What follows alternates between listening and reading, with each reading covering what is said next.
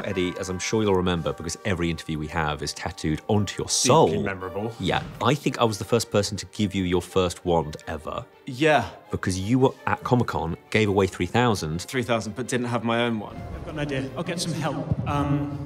Should we just come down? I was given one, and I had to make 3,000 people do a spell. He is now going through the crowd, and every single person here is going to get their own wand. When I handed them all out, I handed them all out, and so I got on stage to do this spell and realised I didn't have a wand. So I ran back into the audience, and there was a girl there, and I said, look, please, can I just borrow this wand? And she was like, yeah, if you give it back. Eddie is back. Let's hear it for Eddie Redmayne. So I went and I did the spell. And then I could see her in the front row being like, what? So I surrendered. And so I've actually I don't have my own wand. So this is a big moment. Allow me to give that to you. Thank you. I was just wanting to check in on how your spinny wand skills are. My spinny wand skills... Any better? No. Oh, no, you haven't. So this is your wand. It's not my wand. No, that's right. That was a test. Here's your wand. That is also not my wand. Not your wand, no. Didn't you also get me really sort of competitive with Dan Radcliffe about who had a better wand? Sounds like me. I feel like that was... Just the thing I do. Yeah, so spinny wand. 3 movies in. And the alarm goes off because it was that good. Every actor that comes onto one of these movies is like, yeah, with my wand, that was pretty good. That was pretty amazingly bad. I'm going to do something deft and different. And, you know, perhaps I'll use it like a paintbrush, or perhaps I'll use it like a sort of a dagger. In the end, we all end up using it like you did when you were a kid. Pew, pew, pew. No, best not. I had a slightly depressing thing the other day, though, when I have a 5-year-old daughter. I have a present for you. Here is a wand, thinking like for a moment, might be a dad of some kudos, and she was like, thanks, Dad. Does it have a star? Could I put a star on the top? But we ended up having to take this wand, attach a cardboard star that I cut out, and cover the whole thing in tinfoil. And then it was fairy wand. Transpired she didn't. I thought for a second you were going to say your daughter said, thanks, Daddy. Do you know Daniel Radcliffe? She probably would have said that as well. Can I have Harry Potter's wand, though? That's all great. This Newt guy. This Newt lad. Not so sure. You're working for longer than 5 minutes this time, right? With Jude Law in this movie. Yeah, I kind of love in this movie. He goes from being a sort of wily master-apprentice relationship with Newt to being kind of a bit more fraternal. Yeah, I'm not going to say mates because he's still giving 3 points to Hufflepuff. Yeah, correct. 3 points to Hufflepuff. There's still a distance, but there's a chumminess. Mates. And Newt gives some advice to Dumbledore in this movie. He gives him, like, some warm, sort of fraternal advice. I feel like not many people get to give Dumbledore advice, so I took that scene very seriously. I can see the two characters talking about fashion a lot. Fashion. Knitwear. Knitwear. So much knitwear chart. Exactly. So about the chicness of the knitwear. It's all You're getting hot in your skull. I'm going to take this off because there's a level of sucking up that even I won't do. Yeah, I know. It's almost verging on... Yes, it's obsequious and awful. Have you watched the Harry Potter reunion show? Think of that powerful memory.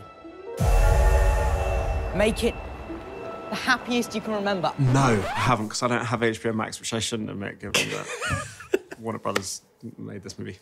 I am going to go out on a limb here and say, yeah, we can make that happen. Oh, can you? Hang on, let me just try.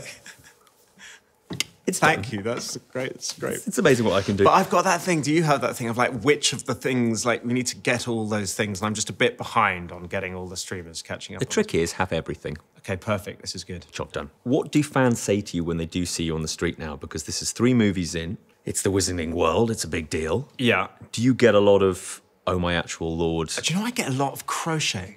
I don't know if it's a like Tom Daley thing after his, you know, he's been crocheting during the Olympics and stuff, but I've been given a crocheted niffler, a crocheted picket yesterday that was wonderfully sort of detailed, and a crocheted newt.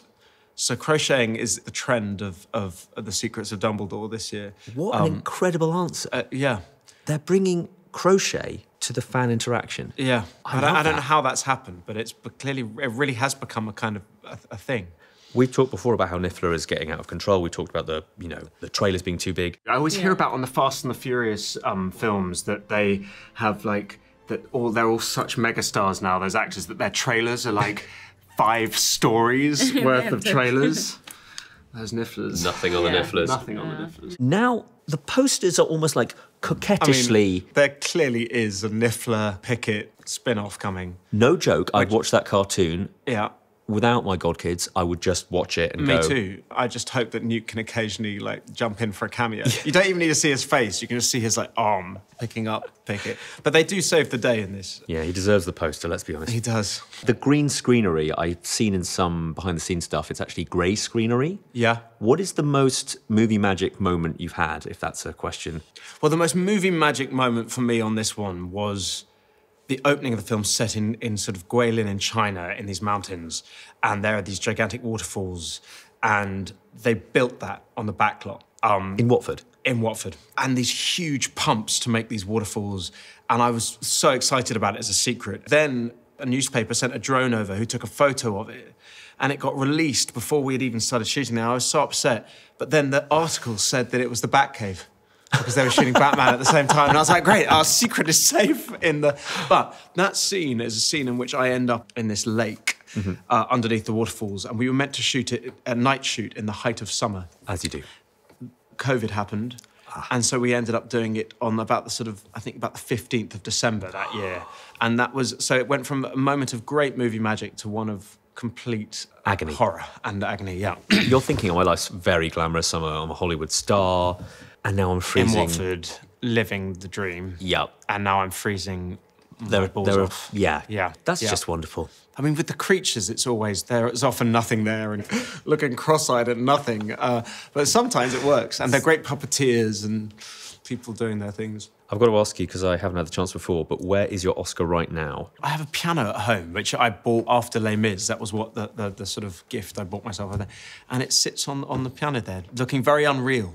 Yeah. It never feels, something about it, it feels very sort of unreal. Piano's a good answer. I had one the other day where somebody said they keep their Emmy in their biscuit cupboard because biscuit cupboard. They're a bit like, should I have a biscuit? Yeah. Oh, the Emmy says I maybe shouldn't. Oscars.